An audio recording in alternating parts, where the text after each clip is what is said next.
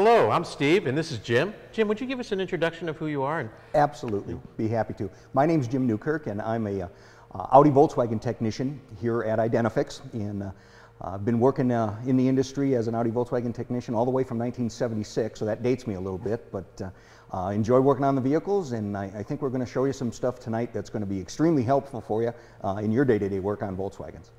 And I'm Zack. I've been with Bosch as a technical instructor for 21 years and an automotive technician almost all my life, my adult life that is. This is our 15th webinar.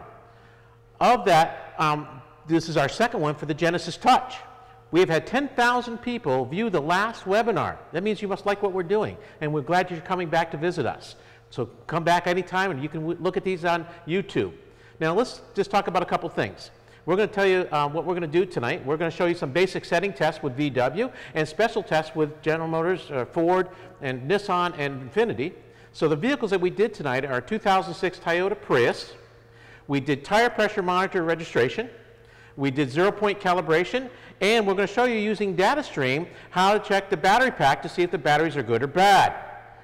Then we also did on a 2008 Infiniti G35, we did the idle volume air relearn. Now that's a very difficult test, so we showed you that in very good detail. And we also, on a 2010 Ford F-150, we did the battery monitor relearn, the battery registration, the one that you can also do on BMW. That test you want to pay close attention to as well, because there's some very specific things I covered there. Jim, what did you do with that VW? Well, we had a 2006 Volkswagen Passat equipped with electronic parking brake, and I'm going to actually go through two sections of this. The first part, we're going to talk about basic settings and how you actually search for basic settings in the Genisys tool and with the connection to Identifix. So how to get the specific information you need to perform basic settings. Then we're going to move into the specific basic settings for performing service on the electronic parking brake. And this is a significantly more complex set of basic settings that have to be followed in an exact order to make sure that everything works right. So I think once we're done here, you're going to be very clear on exactly what's happening, and I think you're going to find this extremely useful. And our last vehicle was a 2012 Nissan Rogue with a slight misfire under minor load. Now, the weird part about that is it was a very, very small misfire. So I'm going to show you how to use a little bit of data stream, a little bit of mode 6. But more than anything, I'm going to show you how to use the scope to determine if it was a coil or if it was an injector. Once again, it was a minor issue. So you're going to just get a basic idea of how I did the diagnostics. But at the same time, I'm also going to show you how to use another particular function in our tool called the micro videos to teach you how to test something using data stream.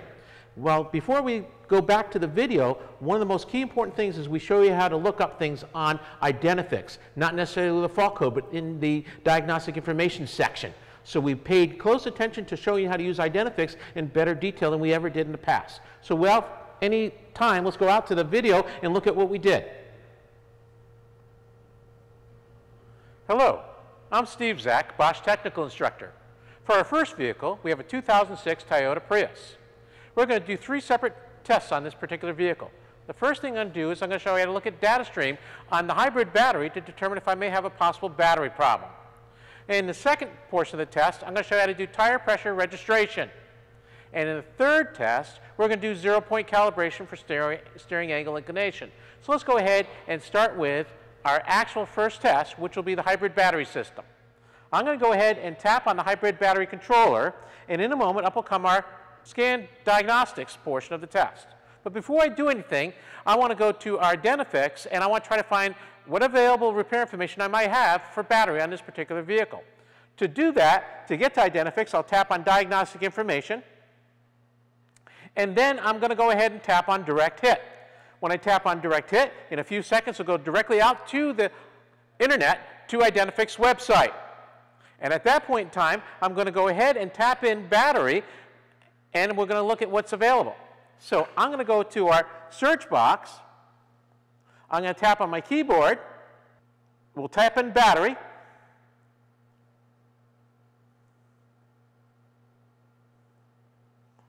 And I'm going to close out my keyboard. And I'm going to tap on search, and we're going to let us search for all the available repair information for battery on the hybrid system. In a moment, up will come a whole list of available bits of repair information. You'll see everything from wiring diagrams to technical service bulletins to hotline archives to specifications diagnostic trouble codes information, etc. So let's let it come up. And now I'm going to go ahead and tap on where it says diagnostic tool information. And I want to go ahead and look at my scan data to get some information about my data stream for the hybrid system. It's loading my data right now. And we're going to scroll through looking for whatever available repair information there is for the battery. We're going to see what kind of specifications we can find. So we'll notice that right now it tells us what the battery block voltage is, and it also tells us how many actual battery blocks there are. So I'm going to close out of my Identifix information. I'm going to hit Done, and then we're going to go to Data Stream. When my data stream comes up, I'm going to go look for my battery blocks, and then we're going to look at what their voltages are, and we'll talk about what to look for. So I'll tap on Data Stream, and up comes my data stream. Now we're going to head and scroll up until we find the battery blocks, and you'll notice when I see that, we'll come up with all 14 of them. And as you look right now, I have V01 all the way down to V14. There are 14 blocks there. And if you look, you'll notice that my battery voltage on each one of those is somewhere around 15 volts. Each one of those battery block voltages should be within 1/2 of a volt of each other. If it's greater than 1/2 a volt, it will probably set a fault code. So let's look at each one of those. You'll notice that I got anywhere from 15.25 and 2.3 all the way down to 15.30. So I'm less than 1/2 a volt, so we know that our battery is in fairly good shape. Let's go ahead and move on to our next test, which is tire pressure registration.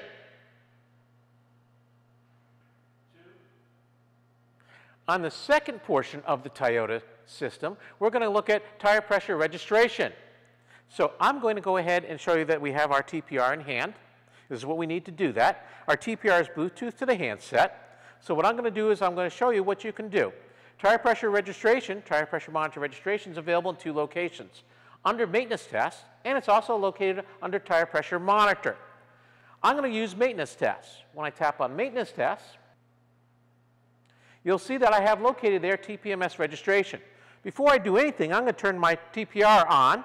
To do that, I'll hit the select button, which is the button in the middle. In a moment, it'll turn on, and when it does, I'm going to go ahead and select Bluetooth. So I'm going to scroll down, and there's Bluetooth. I'll hit the select button. Now I got standard BT. When I hit select, it's ready to go. Now I'm going to tap on Tpms registration on my touch. And in a moment, it's going to ask me to go ahead and do tire pressure sensor registration. It's going to go out and search for my Bluetooth hand TPR. I'll tap on yes. It's now searching for the TPR. The Bluetooth is now talking or trying to register to one another. And while it's doing that, it'll ask you for the serial number, which is on the back of the TPR. You'll notice I got a serial number of the TPR at 528241. It's still searching. You'll notice now it came up and found my TPR. It now says TPR 528241, which is the exact same device. So I'll tap on that. And now will come up my test data. It now tells me what data it's going to go looking for. And it tells me to go down to read the left front. So I'm going to go down to the valve stem. I'm going to press the select button at read left front. It's searching for it. It found it. It now tells me to go to read the right front. I'll go down to that tire valve. I'll press the select button. It's searching. It found it. It now tells me to go to the right rear. I'm going to go ahead and down to that valve stem and press the select button. It found it. It now tells me to go to the left rear. So now I'm going to go back over to the left rear of the vehicle, and I'll go down to that valve stem, and I'll press my select button, and it found it.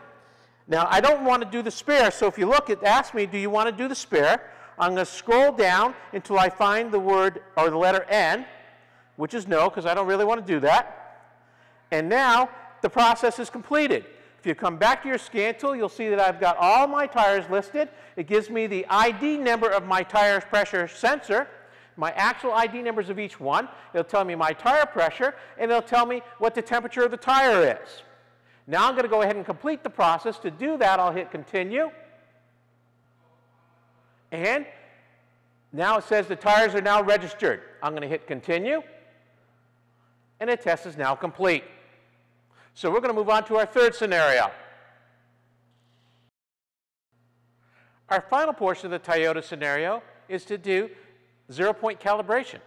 Now that's available in 2 locations on the controller page. It's located on the ABS controller, and it's also located under maintenance tests. The reason for doing zero-point calibration is if I replace my yaw rate sensor or my ABS module. I'm going to show you how to do it on maintenance tests because this is a 2-step procedure, and you'll notice something that's really unique with the tool. I'm going to tap on maintenance tests. I'll tap on steering service. And then I'm going to tap on zero-point calibration test mode. And now it's going to come up and it's going to give us a set of instructions. It tells us the reason for doing it is because we replaced the yaw rate sensor or we replaced the ABS module. So I'm going to go ahead and hit continue. And now it tells you that we got to do the memory reset test first. I told you this was a 2-part test procedure. So it's going to drive us right to test reset memory. And I'm going to tap on continue. All right. The vehicle must be in a level surface, which it is. I've already checked that. I'll tap on continue again. It says now press shift lever into park. So I'm going to go ahead and do that.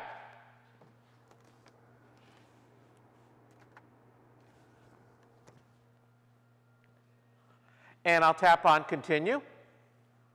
It tells me that the ignition should be on, the engine off, which it is. I'll tap on continue again. Now it says our calibration is complete. We want to make sure that the light is flashing, so I'm going to go check it on the dashboard. And we are. So I'll go ahead and hit continue. Now we've completed our tests on the Toyota, we'll move on to our next car. As you can see behind me is a 2011 Ford F-150. I'm going to show you how to do battery registration. But let me talk a little bit about what you're doing and why. Many Fords and many BMWs have a new charging system where they actually do a load test on the battery with the key on in the off position, engine off, and or in the accessory position, and it actually measures the battery state of load. As long as that key is in the on position and the engine's not running, and or in the accessory position, what it's looking for is to see what the battery state of charge is. If that battery state of charge is less than 45% of the battery, then what it will do is the car's controller will automatically turn off any accessory like the radio and the GPS system to conserve battery energy. If you ever charge the battery and you hook up your charger to the negative side of the battery, you will have to do what's known as battery registration. Or if you replace the battery, you'll also have to do a battery registration. 2 things to keep in mind whenever testing a battery or charging a battery on a BMW or a Ford with what's known as load shed charging tests or load shed charging. What you want to do is you want to make sure that you hook up your negative battery cable of the battery charger to the block ground or chassis ground. Don't hook to the negative side of the battery. That'll protect you so you don't have to ever go ahead and do the relearn for any unknown reason. Now, to do that, you'll find most of your battery relearn conditions are listed under body control module. So I'm going to go set up for that. I'm going to tap on body control module. When I do, in a moment it will come up and it will set the controller, the scan tool, so that we can do our tests. Now, that actual test is located under special tests. So I'm going to tap on special tests. And in a moment, you'll notice that I have a full list available, and that list shows you that I've got battery monitor system. So I'll tap on it. And now I'm going to go to where it says battery monitor system reset. And in a moment, it will come up with a warning screen telling me to turn the key on, which I've already done. I'll tap on continue. And then it tells me this test results the battery monitoring system. So I'm going to go ahead and hit continue again. And it tells you to perform this test if I ever replace the battery and or I recharge the battery by hooking it up to the negative side of the cable. Or if I replace the BCM control module. I hit continue. Its test is completed and now we're successful and we're finished. A very simple test to do. But remember, whenever you charge the battery or any time in which I replace the battery, I'm going to have to redo this battery monitoring test. If I'm going to charge the battery, it's always best to hook up your negative side of your battery charger to block ground or chassis ground. That'll prevent you ever having to do this ever for any other unknown reason. The only reason you should really do this is if I replace the battery. So thank you, and we're going to move on to our next car.